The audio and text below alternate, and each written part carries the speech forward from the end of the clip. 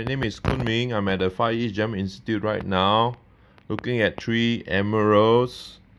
I'd like to give a shout out to our one-day skill future course on the 24th of November for gemstone. It's from 9:30 a.m. to 5:30 p.m.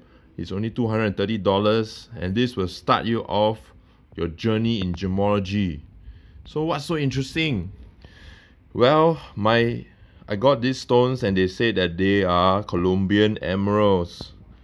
So most of the time people tell whether the stone is Colombian or Brazilian by the color. So you can see that these emeralds have a bluish green color, which most likely point them to the Colombian origin.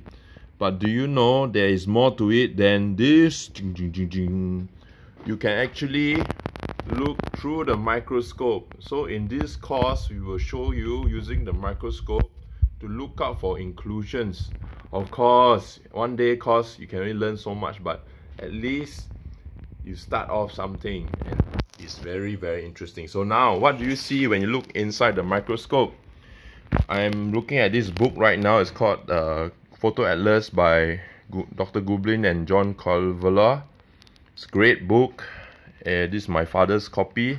You can buy it. I'm not sure if it's still in print, but when you look into Colombian emeralds, you will see inclusions like this. You see zigzag lines and crystals.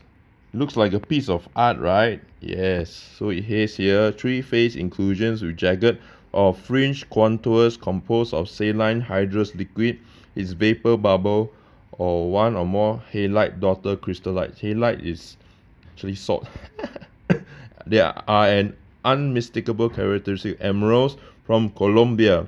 So I actually saw some of these here in this stone. So yes, it most likely is from Colombia. But let's look further. You can see these are top left 3-phase inclusions or fluid inclusions most familiar to the gemologists. Fast forward down, natural Colombian emerald. See this too? See this? See the circle, a cube, and like a liquid around this one. Also here it says inclusions in Colombian emeralds.